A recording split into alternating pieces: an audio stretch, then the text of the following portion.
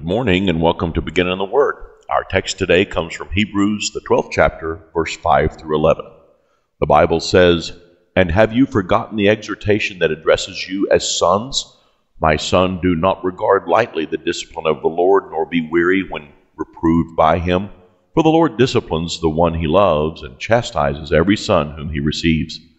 It is for discipline that you have to endure. God is treating you as sons. For what son is there whom his father does not discipline?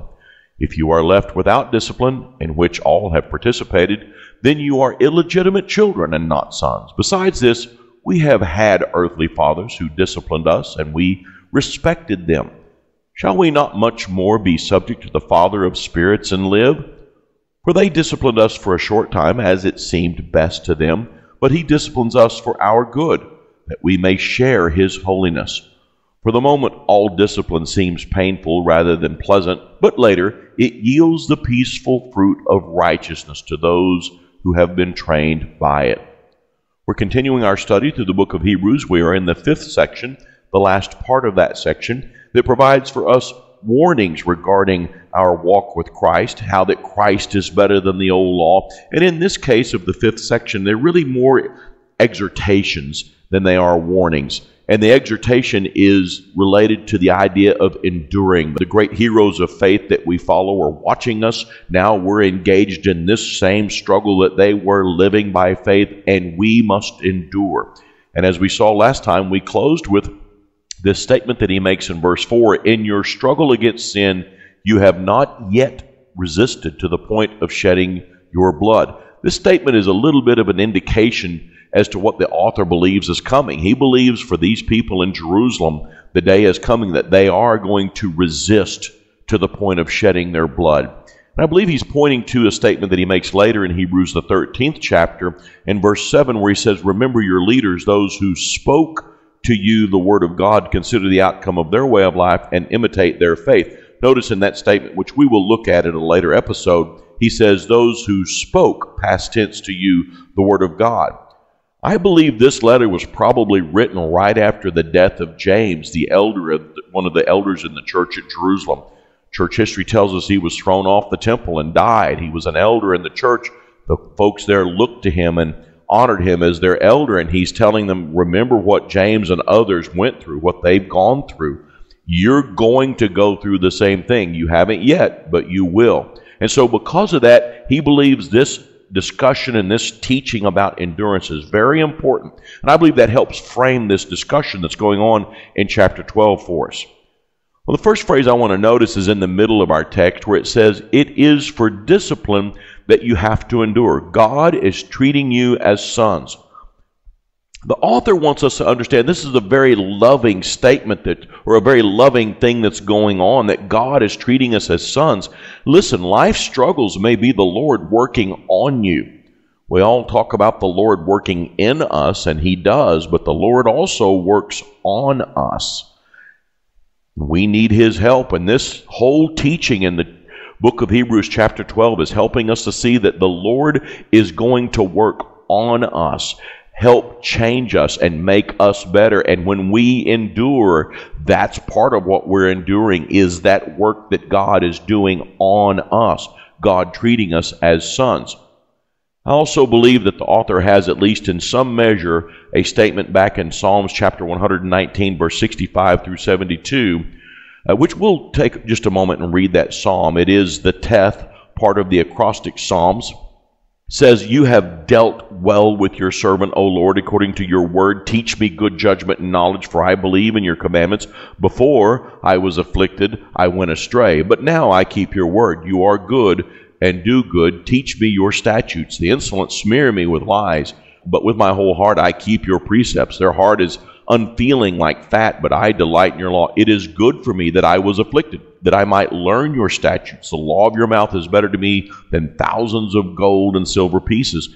This author in Psalms understands that the things he suffered made him a better servant of God. Before I was afflicted, I went astray, he said. But now he says, it is good for me that I was afflicted, that I might learn your statutes. Well, this is mirrored in what the Hebrew author is telling us, that the things that we have to endure, the sufferings that we go through, are preparing us to be better servants of God. The elder that he's probably talking about, James, said in James, the first chapter, count it all joy when you enter into various trials. No, this endurance is not just so that God can see how tough we are. We're enduring things because God is making us better. Now, to the first part of the statement, here in chapter 12, verse 5, and have forgotten the exhortation that addresses you as sons. My son, do not regard lightly the discipline of the Lord, nor be weary when reproved by him. For the Lord disciplines the one he loves and chastises every son whom he receives. This is a quote from the Septuagint version of Proverbs chapter 3, verse 11 and 12. My son, do not despise the Lord's discipline, nor be weary of his reproofs. For the Lord reproves him whom he loves, as a father the son in whom he delights. Well, the first observation here is how that what the Lord does for us in disciplining us, we have to endure it, and it can cause weariness. We can grow tired. Let me ask you this. Would you want to pay any other price for your faith? Would you want the price you pay for your faith to be any less? If faith is valuable to you, if the outcome of your life and the outcome of your faith has value, then certainly there must be a price to pay, and that price to pay will be weariness. You go through the struggles we go through, you're going to be weary.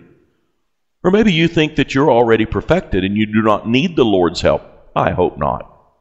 No, we are broken people and we need the Lord's correction. We need His discipline to turn us into the followers that He wants us to be. And yeah, that's going to wear you out, that struggle you had with your sister, that challenge you have with your child, that problem you're having at work. All of these things connected to your faith, these are the things that you're enduring, and God sends them to you to make you better. Next observation we have here in this text is He says, my son, and the word that He used for love is the word agape. This endurance, this discipline that God sends to us is born of His affection. It's because He loves us. God loves us as His children, and He is seeking to make us better, to improve us, to cause us to be better and more like Him. And that doesn't come easy. Do you know of anything of value that comes easy? By definition, if it comes easy, it is of no value. No, something that's valuable comes at a great price. And that great price is the endurance that we must go through, that the people at the church in Jerusalem were going to have to go through in order to be disciplined and a better follower of the Father. Then he gives to us an idea of the purpose in this quote that he offers from Proverbs, the purpose of this. And look at the words, discipline, reproved, chastise, reproof, reprove. These words all have to do with education. God is educating us. We think about the word discipline, and if you apply it to, say, the discipline of maybe some trade, you're a plumber or you're an electrician, you have to learn that discipline. There's training involved in that, and it does not come easy. It's only on the other side of many years of training do you become disciplined in that skill. Well, that's what he's talking about here. Being a Christian is something that only happens on the other side of a disciplined education, and God is the schoolmaster. Through the things that we endure, He is teaching us every day. Through His reproofs, His rebukes, His chastisement, we are becoming better servants, more educated servants of His. Do not despise this endurance that you and I must go through. It is an act of God's love. This center section here, he says, for what son is there whom the Father does not discipline?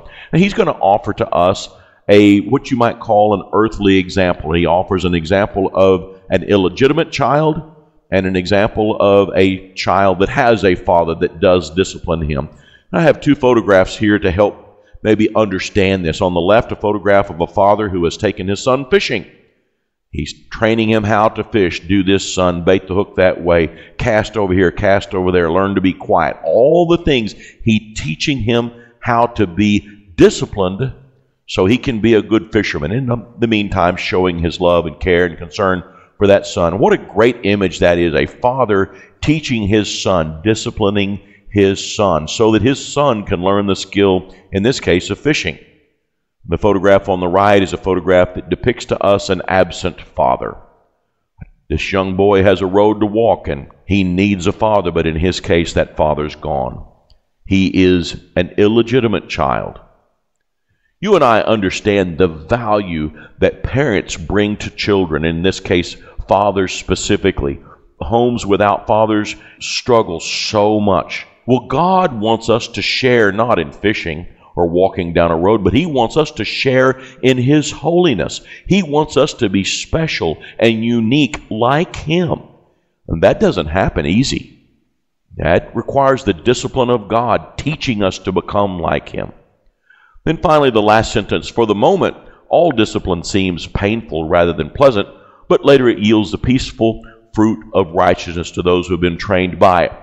The idea is that there's a peace that can only be found on the other side of pain. The word's used in this text. It's painful for the moment, but there's a peace on the other side. There's a famous movie that several years ago where the character who plays King Arthur says of an enemy that they must face, he says, there is a peace found only on the other side of war. And that is very similar to what this passage of Scripture is saying in Hebrews. There is a peace, the fruit of peace, that can only be found on the other side of pain, on the other side of endurance. Listen, the lady can only celebrate the end of that race if she first ran the race. And there is an empty tomb found only on the other side of a cross. Listen, if you're enduring, if life is difficult, don't despise that. Rejoice in it. It's just a statement that God loves you and He is working on you, making you His own special child. Thanks for joining us today on Begin in the Word. I hope as you have begun today in the Word of God, you will live out today in the Word of God.